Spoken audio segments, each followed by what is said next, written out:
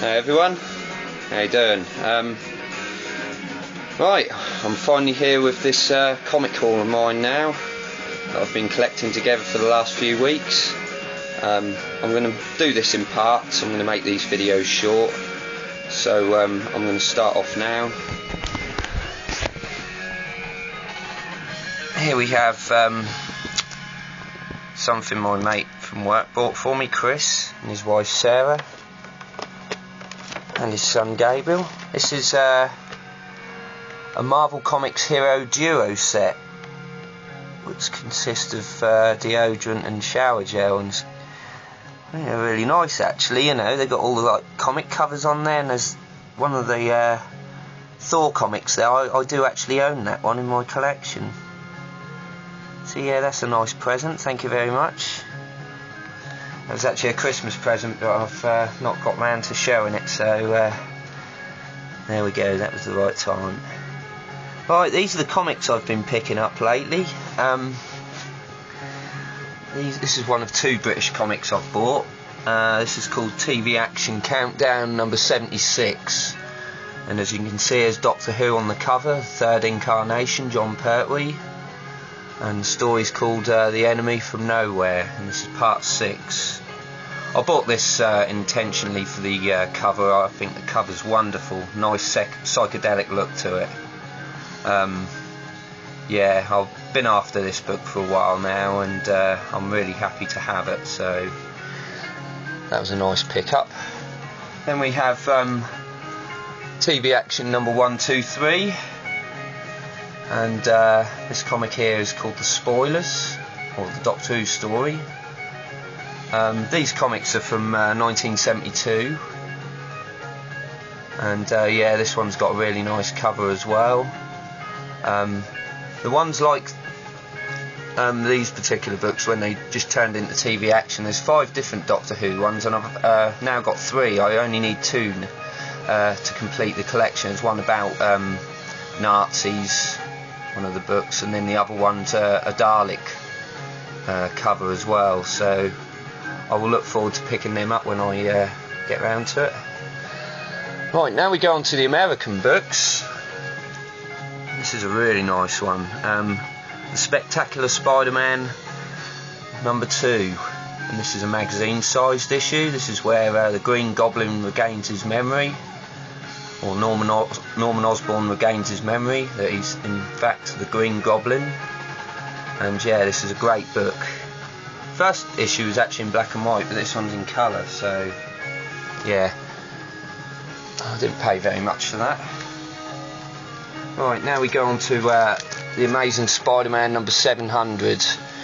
I wasn't a big fan of this issue. The artwork I didn't like at all, and I don't know if I like the direction Spider-Man's going in, to tell you the truth. You know, Doc Ock being Spider-Man, what's going on? He's one of his worst enemies, you know what I mean?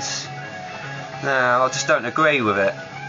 You know, the story was actually a little bit better than the art I thought in this book, but it weren't that far, you know what I mean? And then I've picked up the Superior Spider-Man number 1 as well, and I thought this was even worse, to tell you the truth. Improvement on the artwork, but no, I won't be buying this comic. I just don't like the fact that Doc Ock is now Spider-Man, you know. It just don't seem possible, and he doesn't act like Spider-Man. He hasn't got that sort of humour to him, so nah, it doesn't work for me. There we go. Right, I've shown you this one before, but I want to show you again. This is Fantastic Four number 218. Great cover.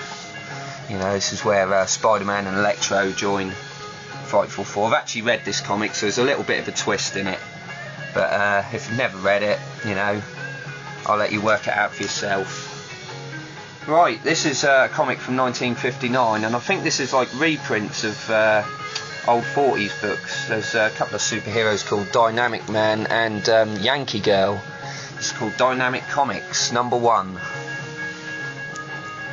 Yeah, I was pleased to get this one. Yeah, I read this yesterday and I really enjoyed it. It's like mainly sort of crime stories, and the company is IW. I can't remember what that stands for. International something, I don't know.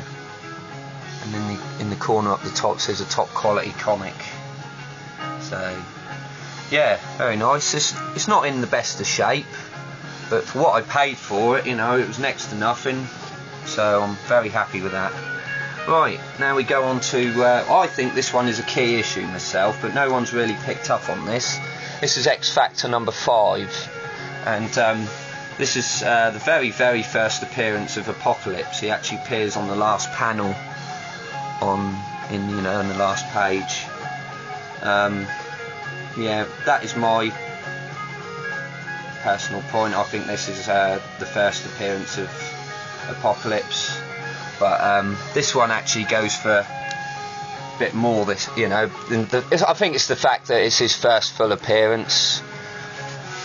So this is number 6, X Factor, first full appearance of Apocalypse, and I didn't pay very much for either of these issues, so I'd pick these up now until they, because if he appears in a future X-Men film or whatever, I'm sure this is going to go up. So yeah, nice books to have. And my final one, very, very pleased to have this. I'm very excited about this book, and it's a lovely copy.